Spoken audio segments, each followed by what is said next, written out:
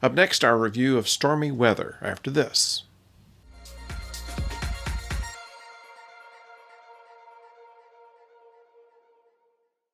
Hello out there, I'm the oldest nerd, and you might know, even if you had not seen the credit, that Jonathan Frakes directed this episode of Star Trek Discovery, which is called Stormy Weather. In the show, what happens is Discovery and crew go into a rift in subspace, which is caused by the DMA, and they're hoping in going into it they would be able to find some kind of signature that would indicate just where it came from and who made it. And so far, none of that was able to be gathered, but they find themselves as a fly stuck in amber and have to find out their way of getting out. So it is very useful in telling a number of stories. We find out more about Book, his relationship with his father, his guilt about his own people. We think about guilt, generally speaking, when people are in a situation in which they don't know how to cope with fear of not being successful or otherwise. We also have a situation where we once again point out the commandability of Burnham and of Saru. All of these are put together there. We see a role for Gray, who felt a little bit useless in the story, at the very first at least, and to a certain extent, Book as well. We see some of our regular bridge crew this time around. We found out that the reason that they are not in every episode now is because of COVID concerns on set, so that each cast member can only spend a certain amount of time on camera, and therefore we see a lot of the crew being rotated out, and they made in a couple of episodes ago the requirement that everybody take some time off in order to deal with the stresses of the mission. So it works in universe and out of universe for that.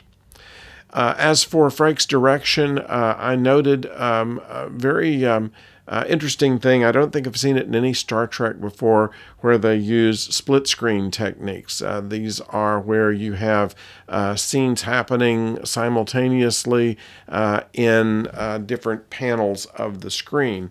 And in doing so, it reminds me a little bit of caper movies, although it was not intended to do this way, but I do like the effect. It shows that there's a lot of things going on all at once, not just one thing. And it really does lead to the understanding that it takes an entire crew to run this ship. It's not just one person. It's not just a couple. A couple of things that I noticed also that they threw in here that will perhaps not be Easter eggs, but do call back to other shows.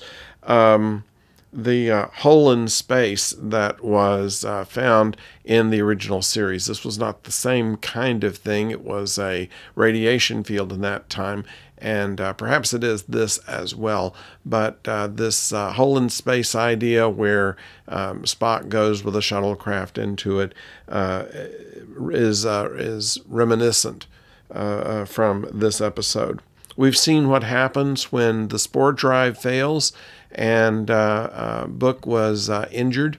We won't go into details of what that injury was or how it worked itself out in the episode, but this was another self-contained episode, and it seems to be the trend now. The story arc is about the DMA, but the individual stories still stand on their own, and I believe this one especially so. They mentioned the transporter buffer. This was used in relics in Next Generation, most notably. It's been used in other places where people would be suspended in transit, is what they called it in the original series. In the next generation, the transporter buffer was used for other purposes, to cure diseases and to go way beyond what a transporter should be able to do. So they kind of played that down. The one that comes to mind is when they resequenced Dr. Pulaski's DNA. Circulating in a transporter buffer over a period of time was done by Scotty in relics. So that is something that was not completely safe, but not absolutely the most dangerous thing either. And then I noted in a couple of things that their use of sonar. Yes, this is in fact a 20th century type of technology, but they used it, and the feeling of Discovery being kind of a submarine in unknown waters was very prescient at that point.